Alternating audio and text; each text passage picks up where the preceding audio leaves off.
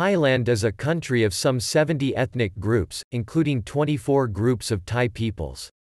According to the Royal Thai government's 2011 country report to the UN committee responsible for the International Convention for the Elimination of All Forms of Racial Discrimination, available from the Department of Rights and Liberties Promotion of the Thai Ministry of Justice, 62 ethnic communities are officially recognized in Thailand.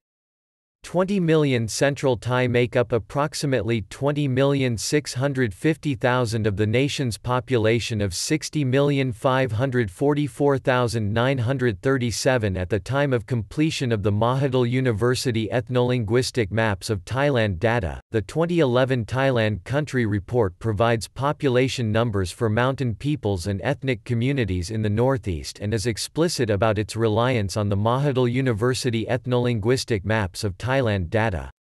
Thus, though over 3.288 million people in the Northeast alone could not be categorized, the population and percentages of other ethnic communities c. 1997 are known and constitute minimum populations.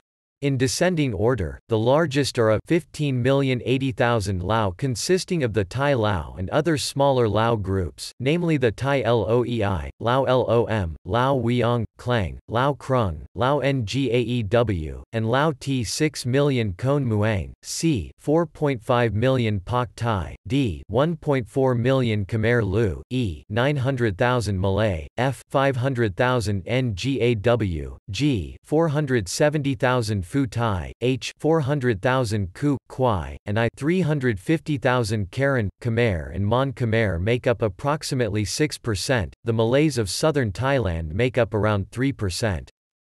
Among the groups categorized as hill tribes in the northern provinces, Hmong, Karen, and other small hill tribes make up over 1%. In official Thai documents, the term hill tribe began to appear in the 1960s.